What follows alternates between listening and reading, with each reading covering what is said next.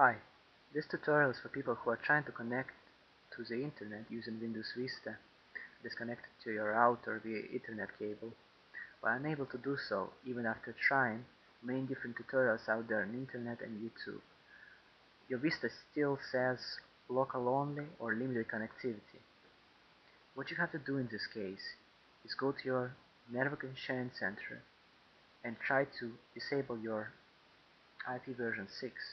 The way you do it is click on View Status, click on Properties, continue, and make sure you uncheck that option. Mine is unchecked already, however, you have to do it. Okay? Close. Give Vista a few minutes until it refreshes.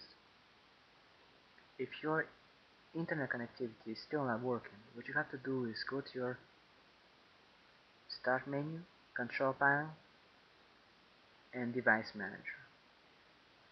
Under Device Managers, you will see option Network Adapters. Make sure you click on Internet Controller. Mine says General Marvel Yukon, however, yours may be differently. What you have to do is click on Properties, go to Advanced. Under Advanced, you will see options, a lot of options. Make sure you see the one that says IP version 6. Whatever says IP version 6, disable it. Same thing for TCP, and same thing for UDP.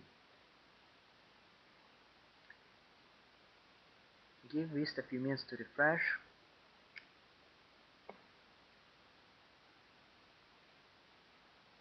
and you should see your internet restored.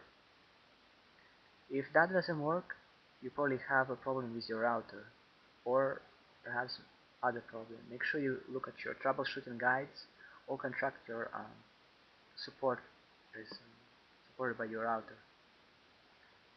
I hope this tutorial helps you in solving this problem, and if it did, please have a happy browsing. Thank you.